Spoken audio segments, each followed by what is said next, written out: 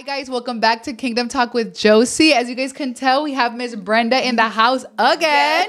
We had to bring her back, guys, because we kind of left y'all hanging in the other podcast. We did a podcast talking about relationships and dating as a Christian, and we got a little bit into spiritual soul ties, and we really wanted to bring that really touch into that today. Really talk about that today. Yes, like she said, we left y'all hanging last time when we were on the previous podcast. We talked about dating as a Christian. Yes. We touched a little bit on soul ties. So that's what we're going to talk again today. Yes, again. Because, guys, we had already recorded this. Yes. And then it just completely, you couldn't hear it. But, so we're going to talk about soul ties. Friend, what do you know about soul ties to your understanding? So soul ties is when you become connected with somebody, okay?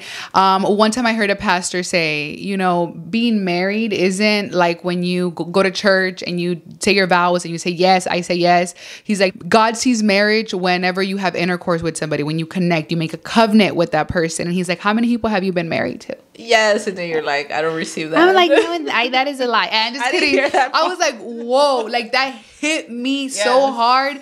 And I came to the revelation after a relationship. I was a breakup and I couldn't seem to like, I didn't feel like I loved this person. I really didn't, but it was just like thoughts, dreams, memories. And I remember I told you, I was like, girl, I don't know. Like, I feel like this. But in that same, I was really close to God at that time, after that relationship. And I just kept hearing soul ties, soul ties, soul ties. And I started to read into it. I started to watch videos. And then I remember I told you, I'm like, girl, and you're like, no, you need to break them. You needed to renounce them. And she told me how to do it. And I'm like, oh my God, you know, God is so good. People have a hard time with it because they're like, oh, you know, like that they could take it like a little bit, oh, it's being religious or whatever. But no, guys, like everybody needs to know not just what spiritual soul ties are, but also how to break them. Yes, and I came to the revelation, and I still remember the time because I was driving for a concert to Houston, and I remember I was gonna meet this person that I used to date that were broken up, and I remember, and he wasn't serving me. I was already getting close to God at this point. I'm like, he's not even a Christian. Like, why am I driving up? And I'm still driving. I'm still driving to meet this person, but I'm thinking like, why am I doing this? And praise God, he gave me a video by Paula White. She spoke on soul ties, and I remember driving. I'm like, that's what it is. This is what I have. And I still remember being in the hotel room because I had gotten there before. And I remember breaking the soul ties. I'm like, God, I put this soul tie and I break it in Jesus' name with the fire of the Holy Spirit. And I never saw that person again. I didn't even go to the concert the next day. And I was just like, that's what it was. Because like you said, you don't love this person, you know it's not good for you, but yet you're still there. Or you can say that it is love, but and I was still playing with it. You know, I was like, you know, I don't like him, like, but I would still answer his texts and like, you know, he would send me flowers, and I was still like, you know, like I would say no, but it was clearly still yes. But I would be like, what is wrong with me, dude? I don't like this guy. Like, I don't love him. Like everything that he did to me is so messed up. Like, why am I still doing that? And when I came into the revelation of what soul ties were, I was like, oh my, dude. I was like, I'm done. I renounce to it in the name of Jesus. And up the fire. Yes, literally. But when I tell you, that set me free. That set me free. And it made a difference, because if I would have stayed with that, it would have hindered my walk. Yes. And you guys might be wondering, what is a soul? What do you mean when we say soul, right? But our God, the creator of heaven and earth, he is a triune God. It's God, there's Jesus, and then there's the Holy Spirit. And we are made in the image of God. So we are also a body. We're also a spirit, and we're also a soul. And the soul is where you find all your emotions, all your free will, characteristics, your personality, the way you think. And in the Bible, you won't find the word soul tie, but you will find the word souls being knit together. So it's, you know, play on words, but when you knit, they're getting combined. And there's good and bad soul ties. Yeah. I know that we've talked about this in the past, and we're just going to give you a quick sample of souls being knit together. In the 1st of Samuel 18, and it came to pass when he had made an an end of speaking unto Saul that the soul of Jonathan was knit with the soul of David, and Jonathan loved him as his own soul. And many people might remember King David was someone after God's own heart. King David was just some person, not that he was perfect, but God really loved David, you know, and so that's a godly soul tie, because that's a good soul tie. Jonathan, as people might know from the Bible, King Saul really was trying to kill David many times. Yeah. But Jonathan loved David. They grew up together. They loved each other, and they had a good soul tie. You know, they were friends for life. Even after Jonathan passed away, David still hold on to that bond. Amen. So yeah, so that is a good soul tie, right? And I want to read about because again, there's godly and ungodly soul ties, right? Correct. And you know, God feels strongly about this, guys. Kings 11:1-4. Okay, it says, King Solomon, however, loved many foreign women besides Pharaoh's daughter. They were from nations about which the Lord had told the Israelites, you must not intermarry with them. So God had told them, like, you cannot intermate with them. Don't do it. Nevertheless, Solomon held fast to them in love. He had 700 wives. That's a lot of souls. That's a lot of marriages. That's a lot of That's a lot. As Solomon grew old, his wives turned his heart after other gods, and his heart was not fully devoted to the Lord his God as the heart of David, his father, had been. So this is Solomon, the son of David. Yes. We already said David was a man that, you know, he was after the heart of God. Mm-hmm. And Solomon, because he was disobedient and because he chose to, you know, mess around with all these foreign women that God told him, don't do it. You know, he was doing evil in the eyes of God. Yes. So again, the soul is where your personality, you know, that's where the heart, your soul gets fragmented. How she was talking about King Solomon, he went after all these women and they pulled his heart away from God. Because that's when you start struggling with what that person is struggling. So the soul gets fragmented. So let's say kind of like a piece of paper. You become one, you're a full paper, and you tear it in half. It doesn't cut perfectly. You know, there's edges and ridges. So that person took part of your soul and you kept a part of theirs. And that is where God is telling you, don't do that, because that's where we spoke on the last podcast. That's when you start struggling with the things that they're struggling with.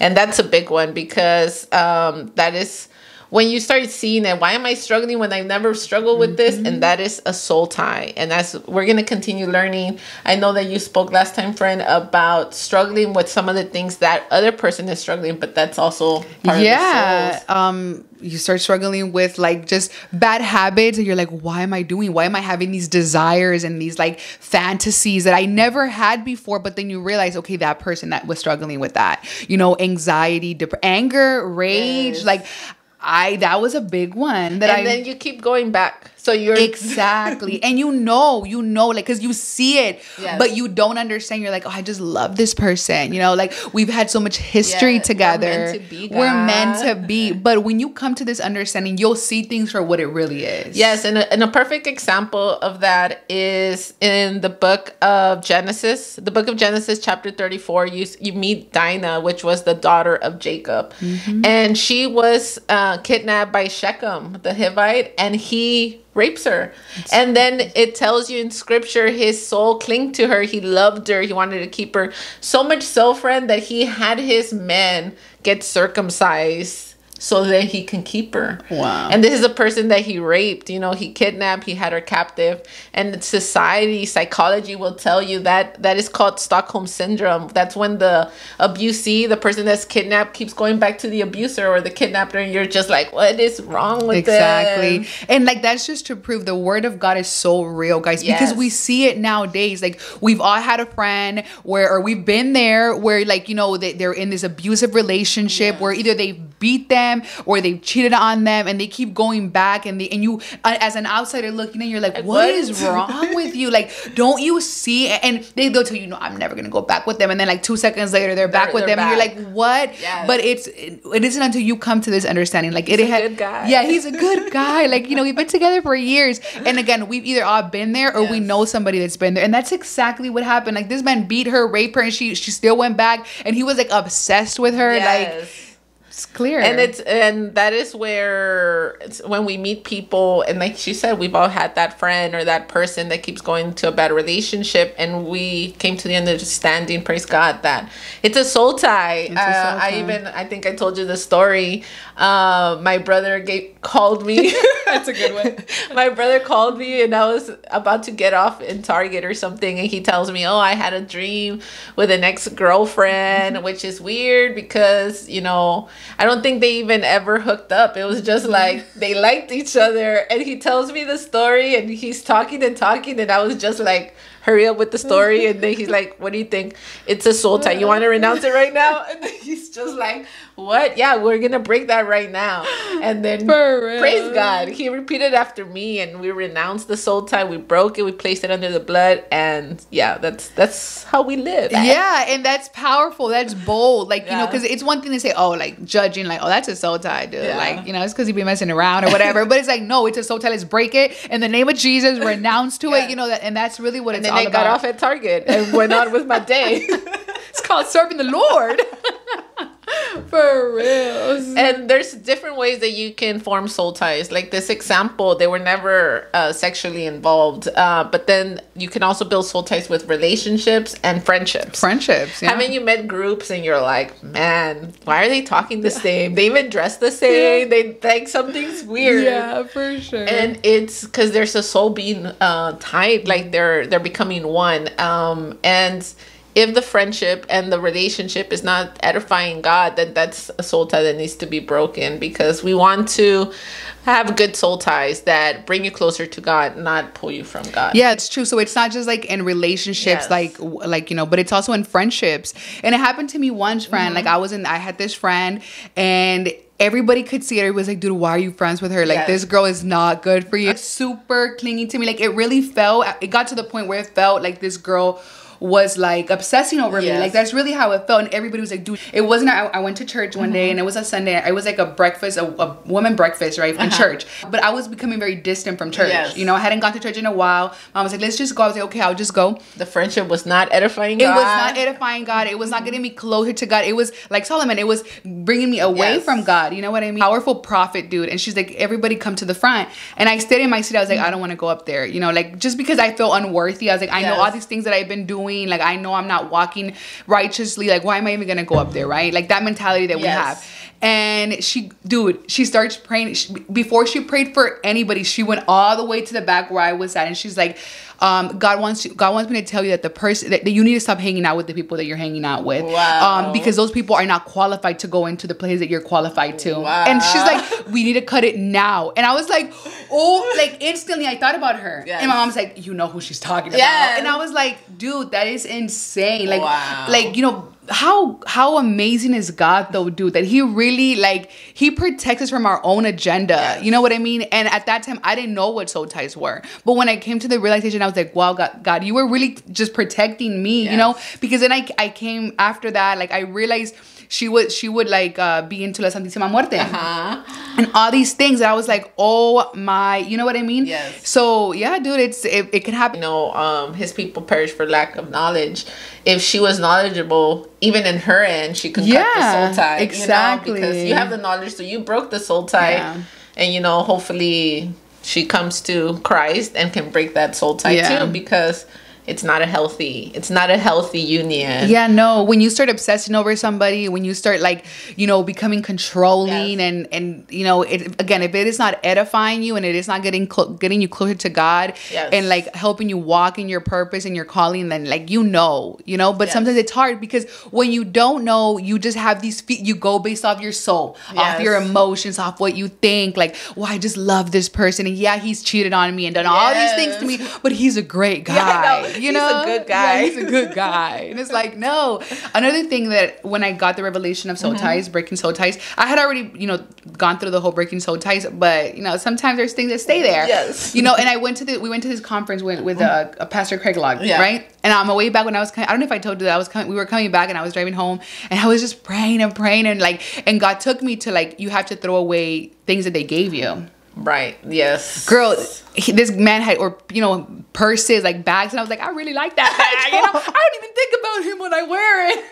I mean, let me just be for real. But he took me. He's like, you gotta throw those things away because those things latch on. Like, you know, because I would randomly like have like I wouldn't think about this person anymore, but like randomly I'm like, oh, I wonder how he's doing. You know, like I would pray for him and stuff like that. But it's like no, like you gotta throw everything away, and that's another thing. Yes, items, especially items too, can cause a soul tie because you grow to see that person and that gift. You know, there's intentions behind that gift, and sometimes it is hard. You don't want to throw away that expensive purse, or that jewelry. I don't want to throw. Like it is hard. But you know, also like cutting out communication with that person, like because sometimes people are like, oh, I already renounced, like I already cut soul ties, and I'm still feeling like that. I'm like, okay, have you cut communication from that person? We're still friends. We can be friends. We can be friends. Like we've been together for years, and we're not saying it like, oh, but we've been there, guys. Okay, I've been there where it's like no communication, no texting, no nothing, because then you're also leaving an open door for that person. And it's always that joke of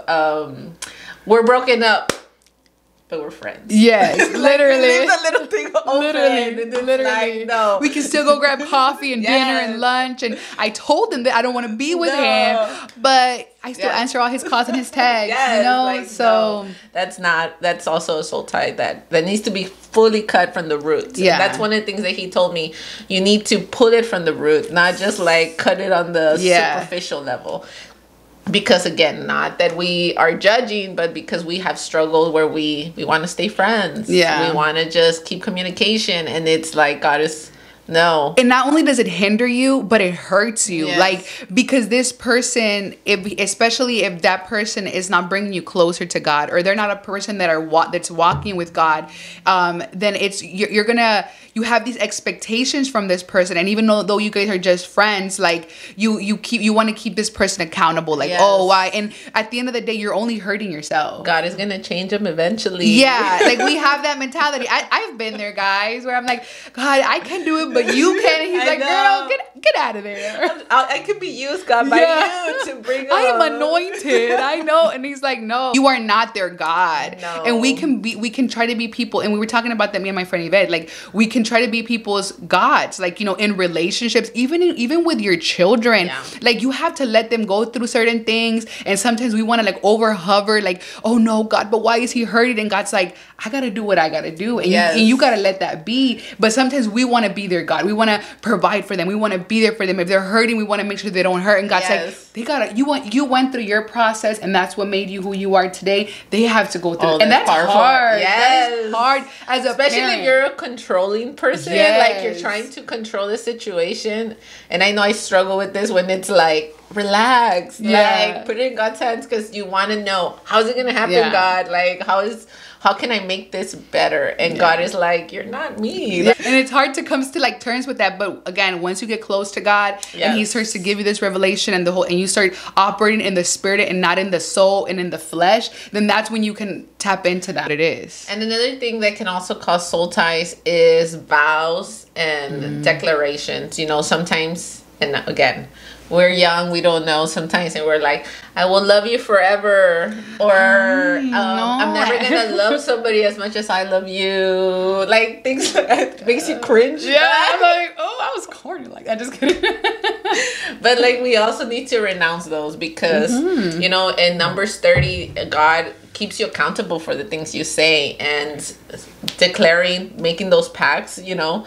That was the lawyer, guys. He's gonna use the own scriptures against you. So if you've said it, you know, we need to renounce that too.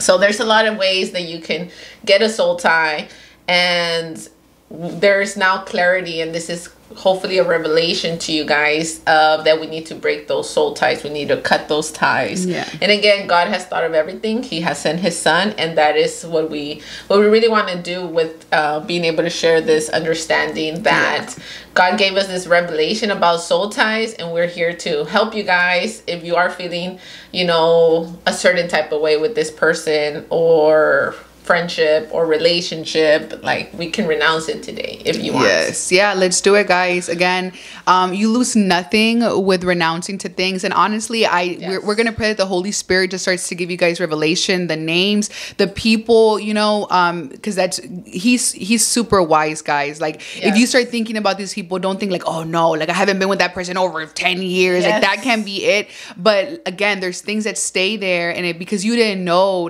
and because they were hidden in the dark and they were not exposed to the light, like you didn't know. But when the Holy Spirit comes, he'll start to bring light to those things, and then that's how you can be set free. And honestly, the Holy Spirit has the best memory. He's gonna bring into remembrance people and things that you're just like, it can't be. You saw that? You were there. I didn't even remember. You know? I didn't even remember. But he does. So praying to the Holy Spirit and asking him, okay, God, you know, I had wild days in my past. Bring into remembrance every person, every situation, every word declared, every vow, and you might want to get a notebook and write it down. And that way when you're renouncing, you can say that person's names, declare that situation, cancel those words or vows that you might have spoken. And we're going to renounce that, if you guys want to, with the following declarations. What do you think, Yes, friend? let's go. Let's do it. Okay. So we're going to... So like we said, how soul ties are formed, which can be through fornication, close relationship, vows, and pledges. So we're gonna break them. So we're not doing it in our own power. We're not doing it by our own strength, but we're gonna do it in the name of Jesus. So we're gonna declare in the name above all names of our Messiah Jesus Christ, all sins, all fornication that has been caused by ungodly relationships, be canceled in the name of Jesus. In the name of be Jesus. Restored in the name of Jesus. Amen. You ask God, every piece of my soul that person took, that relationship has taken from me, Father, return it to me. And any piece of soul that I have from that person or that relationship, return it to them, Father. Amen. Make me whole, and I ask you to make them whole. Amen. Father, I ask that you forgive them, Father, because I forgive them. You don't want any unforgiveness in your heart, because again, Satan is a legalist, and he's going to use that against you. So, you know, just ask God, restore that soul and forgive that person and move on. You don't want to be carrying that, you know. We also want to get rid of all gifts, as this is something that you need to ask the Holy Spirit. God, do I have any items in my house that I am holding from a previous relationship? Are there any ties attached to these items? That could be jewelry, pictures. I know I got a revelation with pictures. Wow. Pictures, purses, clothing, items of clothing. I remember you had mentioned clothing too. Sometimes you're keeping that person's shirt or vice versa, and you just plead the blood of Jesus over every single thing. And ask the Holy Spirit, okay, what do I need to get rid of? It might hurt. You might want to ignore the little voice, but get rid of it. It's not worth it. It's not worth it, guys. Also, forgiving the person. You need to, Father, I forgive that person for hurting me. I forgive that person for taking advantage of me. I forgive that person for not valuing me. In Jesus' name. And I set them free in Jesus' name. In Jesus' name. We also want to renounce all soul ties. We want to sever all soul ties. So as you make your list, you say, God, I sever all soul ties in Jesus' name. In Jesus' name. And that's basically it, guys. Spirit, like I said, had me write a list, and just so the enemy doesn't hold anything against you, because just as the Holy Spirit has a good memory, so does the enemy. So we renounce and cancel all plans of the enemy against you, against your relationship, against your future partner, and just to make us whole. Actually, in science, I always love when science catches up to the Word of God. They have actually found where the DNA of that person is found in you, of the person that you slept with. So I just love when science catches up to the Word of God, because I'm just like, God, you're so smart. He's so smart, for real. It's like, you're so smart. So yes, guys, that's why I wanted to share with Soul Ties. Again, this is revelation that he brought me, and we were able to edify each other and cut all soul ties. If you're getting symptoms, having dreams, remembering, that's a soul tie, guys. And if you can't move on, you keep going back to that person. Yes. And like you said, like, no, it's not like maybe we're meant to be. No, baby girl. Guys, it's a soul tie. I love you. I'm telling you, it ain't there. And not, again, we're not saying it in a judgmental way, but because we've been there, okay? Yes. We've been there. And you got to take it and just, I mean, you lose nothing by saying these things. Yes. And really, like think about it and be like, okay, is this person serving my life? Like, how many years have we been doing this? And we keep going back to the same, it's just like it's the same exact thing over and over again. Like, you have to cut it from the root and let it go. And you have to also put in your work. You know, you'll renounce and God's going to forgive you and God's going to do what he's got to do. But you got to do what you got to do. You got to cut out communication. You got to, and again, this is not just with relationships, but also friendships. Like, really think, is this person edifying me? Like, are we growing together? Is he bringing me closer to Christ? Yes. Like, we have to like start to like evaluate these things, you know, because it's so important, because these things will hinder you. These things will not allow you to get deliverance. Like, there's certain things that affect us in such a way that we don't even know. Yes. And honestly, I always want to think or say that, you know, it's not a salvation issue. It's a fact if you want to be free in your walk. Amen. Because sometimes you're like, they're Christian, but then why are they struggling with this? And God gives us his word, you know, revelation. Let's walk free. Let's be free, not just be, you know, I believe in Christ, yes, but Christ is so much more than that. He is literally the answer to setting you fully free from all things. Amen. And I wanted to also end with 1 Thessalonians 5:23. Now may the God of peace make you holy in every way and make your whole spirit and soul and body be kept blameless until our Lord Jesus Christ comes again. So I wanted to share that scripture because it tells us how we're made and that he is, you know, the Savior, that he is coming back and that he will make us whole. Amen. That was powerful. I think we can end with that. Yes. Yes, guys. And if you guys have any other questions, go ahead and put them down below. If you guys want to get in connection with us and have more questions, want us to help you pray for it. We can do it over the phone. We can do it over FaceTime. Like, we wanted to bring this, guys, to light because we understand how important, and we've seen how it has set us free. We've seen how it's helped us receive the deliverance and be able to move forward and grow spiritually with God through breaking these soul ties. And it's not just like, you know, it's easy to be like, oh, you know, because now we have that revelation and that understanding. And when we talk to people, we're like, oh, dude, you're dealing with a soul tie. And sometimes you don't want to say it because you don't want them to be like, oh, you're judging. But it's not like, we don't just want to sit here and tell you like, oh, you shouldn't do this. No, we're telling you like, there's a way that you can break this. You can read in the word of God. It says like, you can do this and you will be set free. So we wanted to bring this to you guys, so you guys don't feel like, oh, well, I'm just being judged. Like, no, God is here. He is merciful. He will forgive you. He will restore you. And it's really the Holy Spirit that's going to help you get through it. And like she said, reach out if you want us to help you through it. We'll get on the phone. We can meet up. You let us know so we can help you break these soul ties. Amen. If you are feeling these symptoms, because no, it's not normal. Amen. It can be broken. Yeah, so you guys can send me a direct message through Facebook or Brenda. I'm going to link all her information down below. You guys can send us a message through Facebook, or if you guys follow us on any other social media platform, just send us a message. And guys, don't be afraid. Don't be embarrassed. We've been there, and that's why we're here today bringing this to light. And I really hope you guys enjoyed this podcast. I loved it, and I know it's going to be powerful. I know it's going to bless your life, and it's going to edify your life in the name of Jesus Christ. Yes, praise God. All right, guys. Well, don't forget to subscribe, like, and comment, and we will see you guys on the next video. Bye.